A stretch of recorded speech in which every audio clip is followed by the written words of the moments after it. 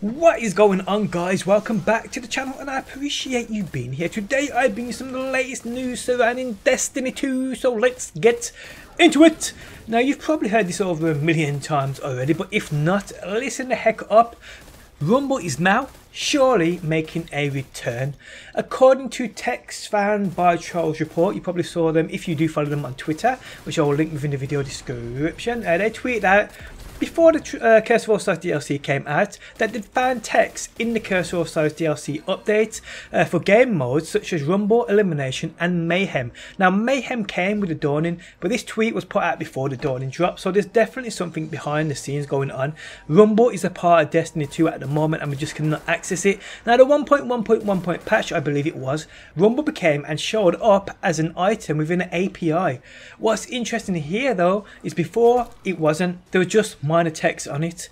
So within the API, Clash, Control and every other game mode available to play show up as items, and now so does Rumble. So I'm betting we might see a return of it maybe within the next event, which we'll talk about now. Crimson Doubles. Now, Crimson Doubles we all know of from Destiny 1. It was basically a PvP game mode where two teams of two faced off against each other to earn kind of Valentine's themed loot. Chocolate ghost shells, plenty of pink and red items and so forth. Now, this hasn't been confirmed yet by Bungie, but it's pretty much a guarantee. Items within the Destiny 2 database confirm this. We see new exotic skins, which I'm guessing will be available from Eververse, which you can see on screen now. So who's to say these ain't from another event, I hear you saying? But check out the item in the top corner of these exotic icons. Yes, that is a Crimson Doubles icon. Now, with this, talking about Rumble and Elimination possibly returning, maybe they will come with this event, Crimson Elimination. So instead of Crimson Doubles, it would now be called Crimson Gangbang. Who knows? But yeah, Crimson will return sooner or later, that's for sure. Now, the exotics here, these obviously were planned to drop at Eververse, but with Bungie looking into Eververse due to the recent uproar from the community, I'm looking forward to hearing their official statement, which I believe comes sometime this week. Actually, it could be later, but I have a feeling big changes are coming and will be announced soon. Well, let's hope so anyway. Enough people did speak out, did be constructive about it and respectful. Hopefully Bungie returns the favour and delivers on what we all want to see for this game. Now, moving on, are you unemployed and looking for a job? Well, a job has come up at Bungie, and it is for narrative lead of Bungie's live team. The job description: Bungie seeks a passionate and proven storyteller who can help build rich, accessible and compelling narrative content that will inspire players to continue their adventure in the world of Destiny. The ideal candidate has a strong understanding of storytelling in an interactive medium and is comfortable delivering high quality content in a fast paced deployment environment alongside external partners. As a narrative lead for Bungie's live team, you will be responsible for overseeing the execution of narrative content for ongoing Destiny digital releases. You will work closely with the live team's narrative director as well as the release team's project and discipline leads to create a cohesive fiction told across the game's various story channels. You will work closely with external partners and their team members to deliver on that vision, with a focus on collaboration with key stakeholders. This is a wonderful opportunity to work with talented teams to deliver compelling narratives in the Destiny universe. So what will be your responsibilities? Collaborate with the narrative director and project leads in a setting of high-level narrative goals that support the game's pillars for assigned projects. Work with the narrative director to build long arc narratives and ensure ongoing story continuously across multiple releases that align with the defined franchise plan. Partner and collaborate with both cross-discipline teams and external third-party studios to drive the execution of narrative content in line with our release goals.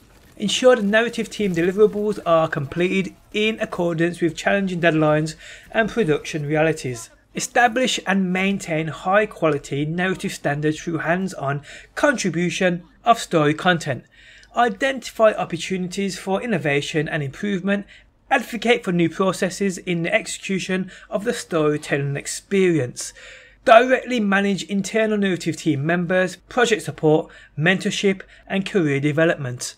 Promote an inspiring, creative, collaborative and enjoyable work environment.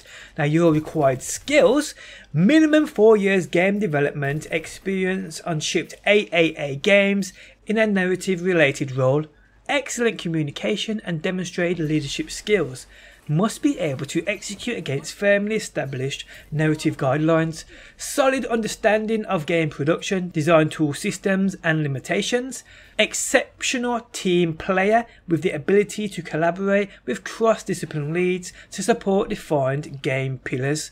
Now, nice to have skills: bachelor's degree or equivalent in communications, journalism, literature or other narrative intensive fields. So people, well, I once sent a Christmas card. Does that mean I can apply? I'm not sure. Well, if you feel they are looking for something you have, and you have the qualifications needed, why not take a chance? You just never know. Maybe you can help them sort out the mess the game's in at the moment. Okay, so we're gonna move on.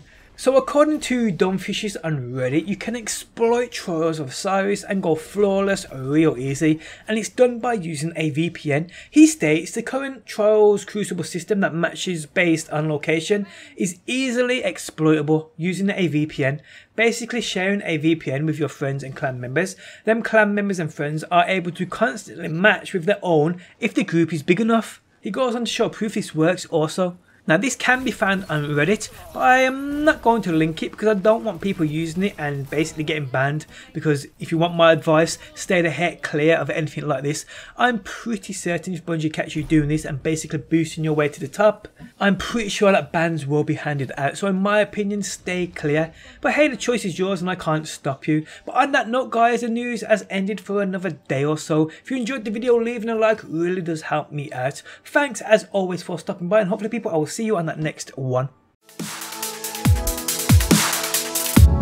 Always in the wrong, knowing where we stand, but you and I will carry on.